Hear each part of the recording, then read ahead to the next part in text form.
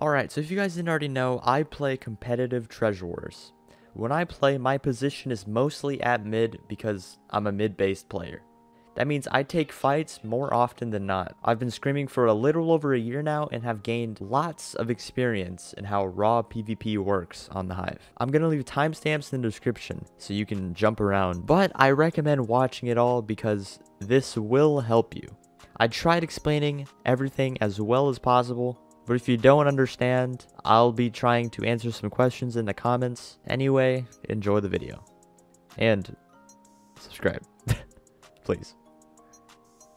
To start things off, ping will basically determine everything. Your connection speed to the server will be the difference if you win or lose in a fair 1v1 trade. If absolutely everything is the same, like ground level, momentum, click speed, you name it, the person with the lower ping will 9 times out of 10 win the trade.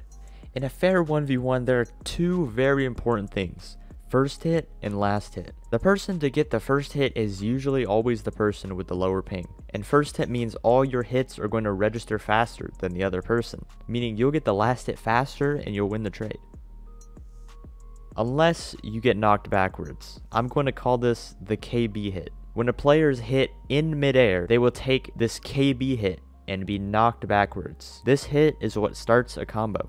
If both players are KB hit at the same time, the one that touches the ground first will have more momentum, and it'll ultimately decide the outcome of that trade. When a player moves forward, imagine a ghost of that player behind them. The ghost is what the server thinks you are at, and what the actual user sees is called the client or client side. This ghost can be further away or closer depending on your ping. Your hit detection and hit priority is based on this ghost. Ever wondered why your hit detection was bad? Well, that's because you have higher ping. The ghost behind the client is further away, causing your hits to feel sluggish or delayed. Now remember, ping does not affect in-game reach in any way. It only changes how good your hit registration is from your client. PvP in general is very CPS based. I used to think it didn't matter, but wow, was I wrong. Having even one click a second faster than your opponent will decide who wins. I recommend trying your hardest to focus on clicking fast rather than aiming, because that extra CPS will help you more than it wouldn't. You'll get better at aiming with higher CPS the more you practice. Sensitivity should be very low to reduce overshooting where you want to look. I see too many players die or fall off a bridge because they just moved their mouse too fast. So I got a lot of content creators to share what they thought the best sense was for each clicking method.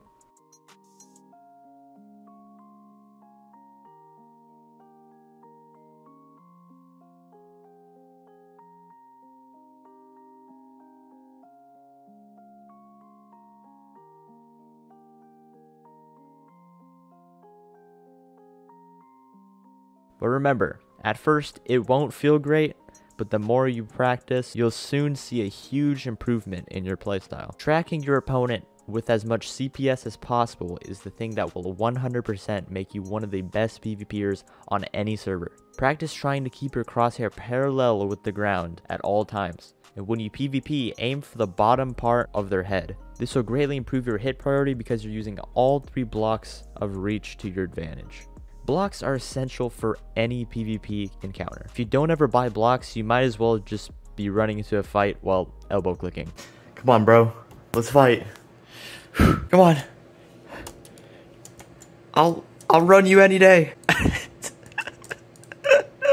I'm the best elbow clicker. Oh, he's going up. Come on, bro. I'm the best elbow clicker. You don't stand a chance. No! No! No! An experienced player can place blocks in a way that will force their opponent to move in a certain direction, or just completely stop their movement and get a combo. If you are solely a PvPer, the best FOV is with altered off. This will make it so when you sprint, the FOV won't change and throw off your aim. Personally, I only use it when I'm playing casually. In scrims, I would turn it off because you don't want anything to hurt your aim. Using the right texture pack is important when you want to do your best. You need a texture pack that isn't distracting, doesn't have a bright sky because this will make it harder to see your opponent, and the right crosshair. You would be surprised how A really pixelated texture can be distracting and throw off your aim. Try to look for a smooth pack that fits your taste. A jump reset is when you time your jump right when someone hits you. This will completely cancel your KB and cause you to do a little jump forward. Doing this can get you crazy hits that you normally wouldn't get. Although, there is a twist. Mistiming this and messing up will most likely get you comboed. It's a really risky playstyle, but if you can get it down, it'll only make you better. Alright, I think that's everything. If I missed something, go check the pinned comment. I'll have anything I forgot to add there. So, yeah, leave your questions in the comments, and I will try my best to answer them. Subscribe, and I hope you guys enjoyed this video. I'll see you guys next time. Bye.